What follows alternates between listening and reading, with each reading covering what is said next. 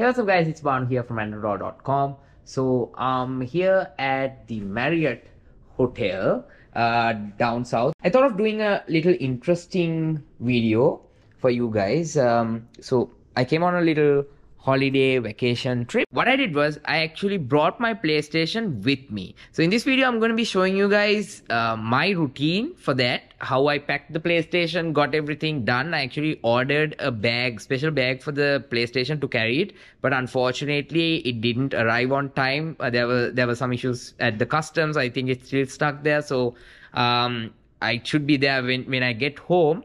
But for this video, somehow to make this, and I wanted to get this because I'm on this journey for about a week and a half, so I want to make sure that I can play my games whenever I want, maybe in the night when I just want to cool down.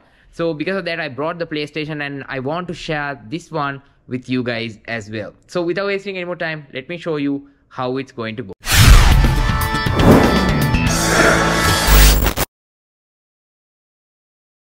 So no matter where you go, the first thing is you need to make sure that that particular place has a good TV with a HDMI port, right? And make sure that you carry a HDMI cable as well. So the thing that I wanted to do was, I wanted to make sure that the PlayStation will always be safe. So because of that, I brought this. So this is a UPS. Yes, I actually brought this to a hotel just to make sure that nothing will go wrong with my PlayStation. Can never be too safe. So I brought this. I can go ahead and plug this to the wall just like that, and then here I have the PlayStation in this box. So I've decided to put the PlayStation into its original box. So here I have one PS5 in the original box. I've just repacked it.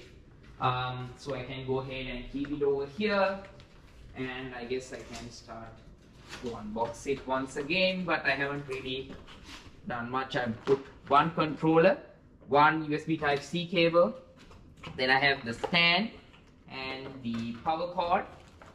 All of that is here, and then to make sure that I can put the screw in, I also brought a screwdriver along with me. So all of that is here in this top pouch. I can move that to the side, and then we have the PS5 here. I can go ahead and take it out just like this. I've nicely wrapped it in the original material that came with the PS5 itself. So I can put this back, and here I have the PS5 nicely packed. So I can just put this back in, so when I want to take it back, I have this. So now I have to go ahead and place the PS5 just like this, right? So I have to first screw this in. I have to get the stand. So I have the stand right over here. I'm going to take this and take the screwdriver,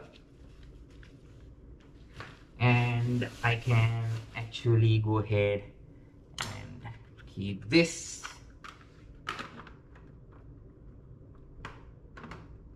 that, and then put the screw in,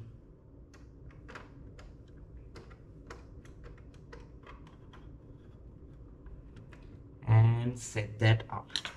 So just like that, the PS5 is now ready with the stand. So now what I have to do is I can go ahead and take the power cord and the controller. I actually brought another controller. This is just one. I have it in the other bag. So I can go ahead and plug the power cord here, and then I can go ahead and plug this to the back of this.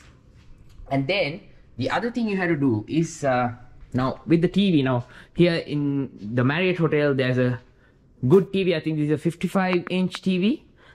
So if you look at the back of this TV, you can find the HDMI ports and all of that. So make sure that you carry HDMI cable as well, which I have done. I have brought a HDMI cable, so I can go ahead and connect that to the PS5 over here, and then connect the PS5 to the UPS and start gaming through this. I've actually brought a slightly longer HDMI cable just in case I want to keep the PS5. I just assumed that if I wanted to keep the PS5 in a different place, not next to the TV, maybe if this particular place didn't have a proper stand or something for me to keep, then that would be a problem, right? So because of that, I brought an extra long HDMI cable just in case, to be on the safe side. So let me quickly find my HDMI cable and connect it and turn on the TV. So here I have the HDMI cable that I brought. So I'm going to go ahead and connect this to the back of the PS5, right like this. And then I can take this, slightly tangled, so let me clear this mess out.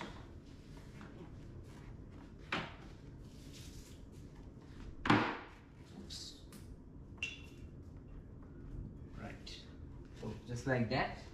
Now the HDMI cable is there.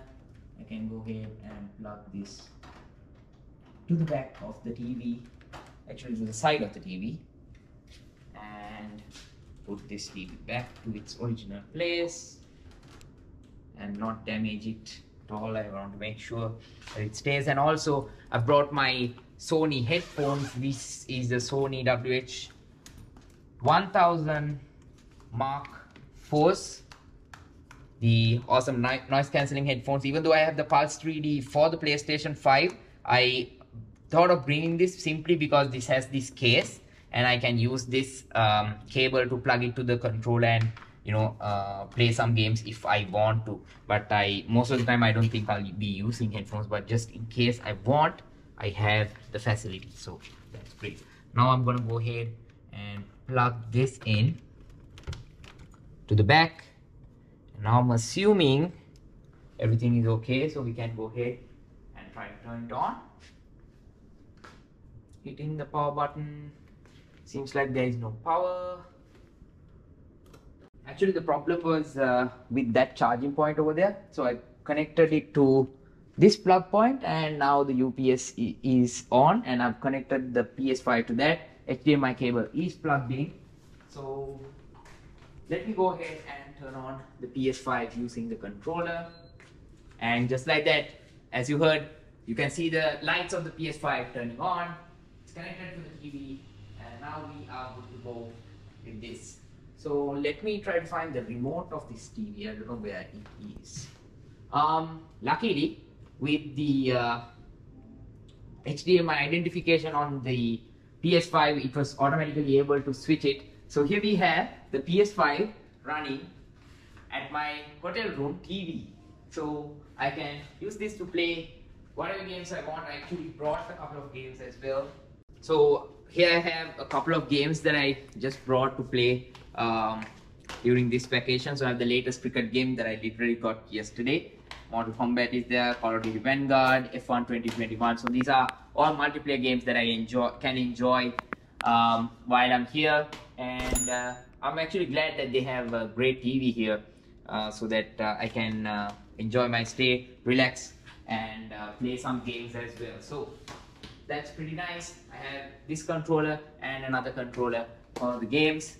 And yeah, I think that's it for the setup. I think I have everything covered. But I'll make an updated video once I get that bag cleared from the customs. Once I have it in my hands, I will bring that video to you guys on my process of traveling with that official bag. But this video is all about using the original box to take the PlayStation around no matter where you go. I strongly recommend you to take the UPS as well if possible, but if you're traveling abroad and all that, I don't think that will be possible. But then you might have to make an investment to get one of those just to be on the safe side. So yeah guys, let me know what you guys think. Share this video with a friend who likes to travel quite a lot, who has a PlayStation but wants to take it out, and maybe they can try it out this way. So guys, with that, I hope you guys enjoyed this video. Smash that subscribe button right now. Hit on that like button if you enjoyed this video.